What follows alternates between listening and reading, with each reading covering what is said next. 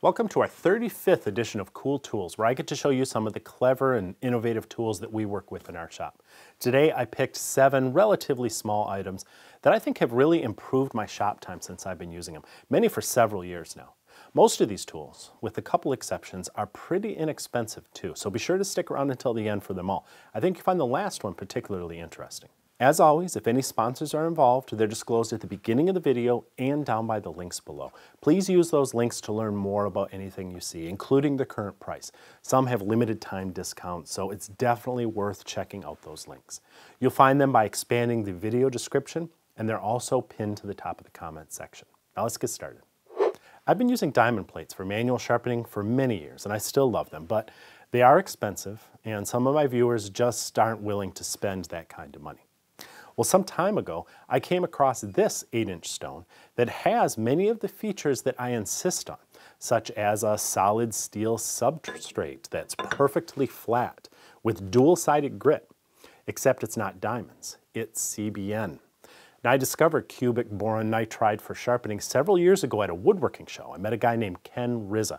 He's widely respected, especially among the wood turning world, as the CBN guru, and he set me up with some CBN wheels for my bench grinder. That changed everything for me. I would never go back to regular bench grinder wheels. So are CBN crystals better than diamond crystals for sharpening? Well, for high-speed application, I could say absolutely. On your dry bench grinders, they are definitely better for sharpening. But what about a bench stone like this one? Honestly, they seem to cut just as fast and wear just as well as diamonds in my experience. But the cost is significantly lower, as much as 50%. They also come in a wide variety of shapes and sizes. The credit card size is great for things like router bits and Forstner bits. The pocket hones are especially popular among hunters and fishermen for knives and tools. One of my favorites is the slipstone that has radiused edges for gouges and other curved tools. The dowels are really useful for turning and carving gouges as well, and for knife sharpening.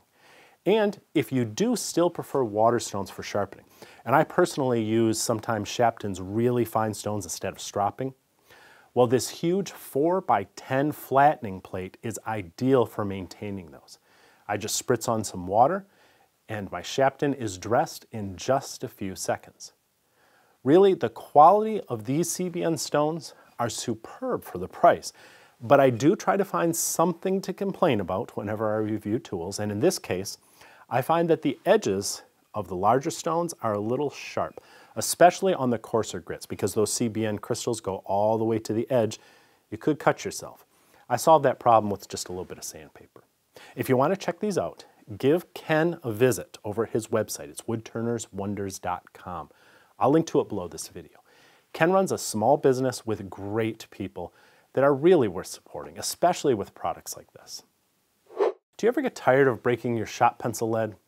I've been using thick lead holder type pencils for years. They hold up to the rough lumber surfaces and they can take a beating. There are lots of brands making them. I've used others in the past, but the FastCap versions have become my favorite for a couple reasons. First, they come from a great small business, and as you know, I like to support small businesses whenever I can. And like pretty much everything that FastCap makes, these are full of clever little features. For one thing, each pencil comes with 3 different leads. You have graphite for wood and paper, soapstone for dark woods like walnut as well as for marking metal objects, and red crayon, which works well on dark woods too, and things like tile and concrete. They advance easily, they never jam up, and if you need a fine line, there's a handy sharpener under the eraser. The body is lightweight, hard-wearing aluminum. There's an eraser on the end and a handy little clip. Really, what more could you want on a job site or a workshop? Well, how about a permanent marker with a long nose to get into tight spots? This is another really clever FastCap idea. They come in 3 colors, black, silver, and gold, as well as an extra fine black. I love these for tracing templates, for marking inside holes, and getting into other tight spaces.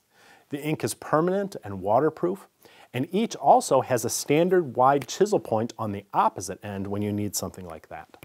It's just some really clever ideas that prove genuinely useful in my shop. In fact, these may be some of the handiest tools I've ever had on this show. you really should check them out at the links below this video. It's no secret among our regular viewers that I'm a big fan of ISOtunes Bluetooth hearing protection. I've been using them for many years. Everyone in my shop has been using them. We've tried just about every model they have. So while I was excited to get their new Air Defenders headphones, I wasn't expecting them to be much different from the Link muffs that I wear every day. But I was wrong. These are by far the most comfortable over-the-ear muffs I have ever worn. Not that I have complaints about the other ones, but if you wear any large muffs for a long time, they can get a little heavy on the head. My ears get a little sore from the pressure after several hours of nonstop use. It's typical of every over-the-ear headset that I've ever worn. But the Air Defenders are significantly lighter.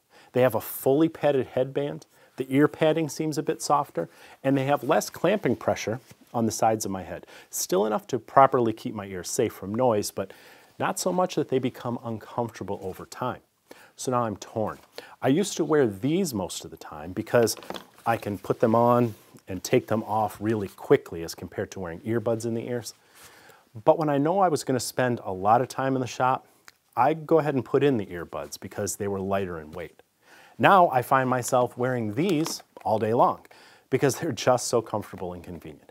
I know, it's a good dilemma to have, and there is a downside to these. The battery seems a little bit smaller, so you get 40 hours between charges instead of the 50 you get from these, but it's a whole work week, right?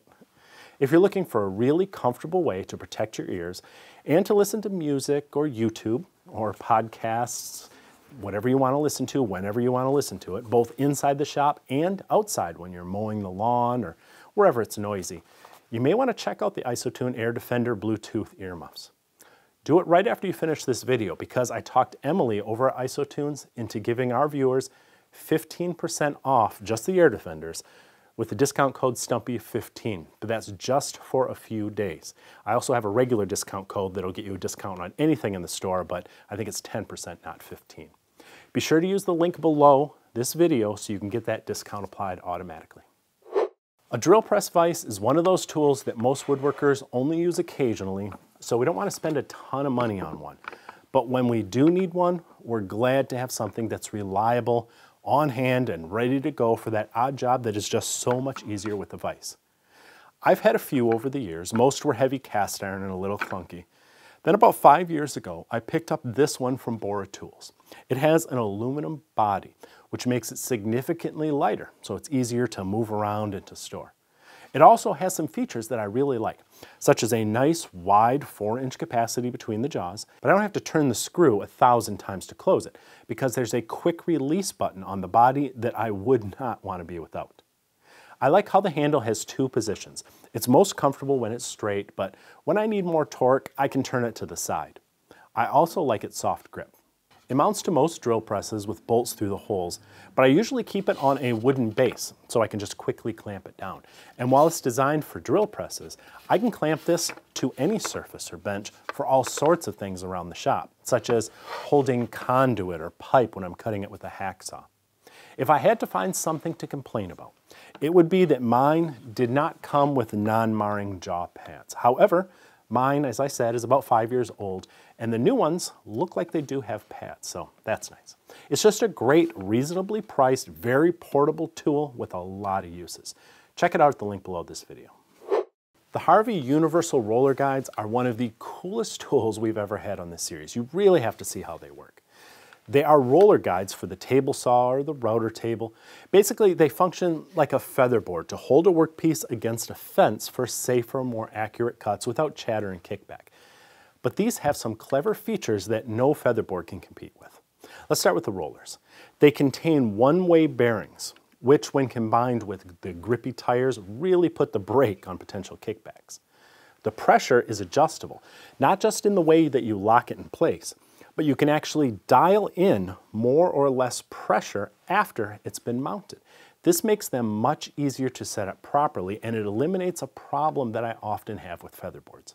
For example, let's say I start to feed my workpiece and I decide that it's either too loose or too tight. I can dial in the pressure on the fly without loosening up the knobs.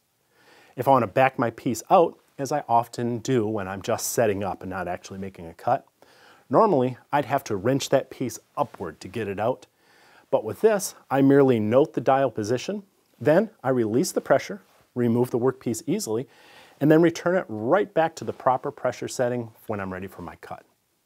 The wheels also operate on an independent suspension mechanism, so imperfections in the edge I'm cutting won't cause a workpiece to jam up in one spot and get looser in another. The whole thing is reversible, so it can work on either side of a fence. And it's compatible with other machines like your router table, shapers, bandsaws, anything with a standard 3/4 inch wide, 3/8 inch deep T-style miter slot. The build is exceptional in quality. Everything is anodized aluminum, even the knobs, there's no plastic on it. And it comes in 2 sizes, single for most uses, and a double for special cuts that require that higher support. My only complaint is that they're pretty heavy. The single is over 4 pounds, and the double size is 5.5 pounds. That and their overall bulk means this isn't something that you just want to toss around like a featherboard. But I'd rather have quality than a lighter weight. They aren't cheap, and they aren't for everyone. But if you're among the segment of our viewers who appreciate fine tools, I suggest you check these out at the link below the video. This one is a follow-up to a tool we talked about way back in 2016.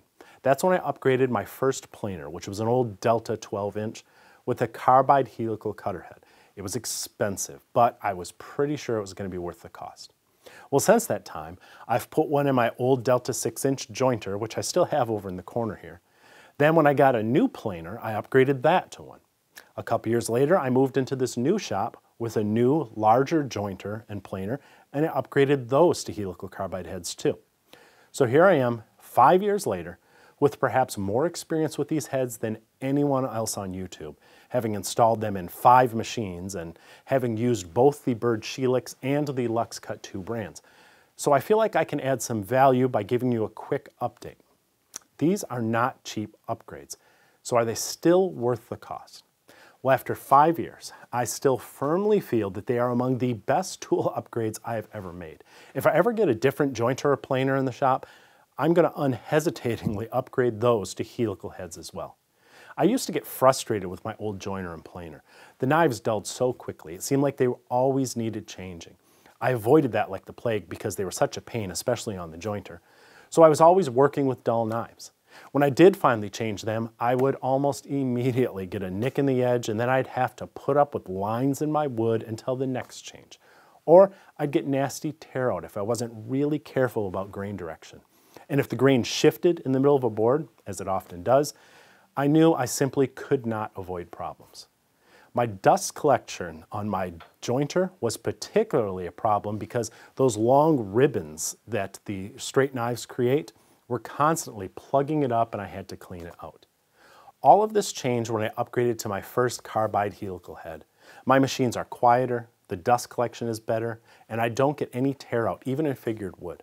I have yet to actually wear out a set of the cutters because they last so much longer than steel, and rotating them is far simpler than aligning the straight knives, especially on the jointer. I know it's not a cheap upgrade, and I'm not saying it's for everyone, but if you are considering it, I highly recommend you contact Stefan over at mywoodcutters.com because he can help you find the right one for your machine, either a Bird Shelix or a LuxCut. He can also get them faster than ordering direct sometimes, and sometimes cheaper. And he can help you out with the installation and service down the road that the other mail order companies aren't really helping out with. It's just another great small business worth supporting. I'll link to mywoodcutters.com below this video. Time for the biggest surprise in today's video. Do you have a fire extinguisher in your shop? I have one, but it's not my only line of defense. I also like fire blankets. They're inexpensive, they're fast to deploy, and they don't have an expiration date like a fire extinguisher. This one is 40 by 40 inches, and it's made from a heavy material that will not burn or melt in temperatures up to 2,000 degrees. The way it works is simple. You hang it on a wall somewhere convenient.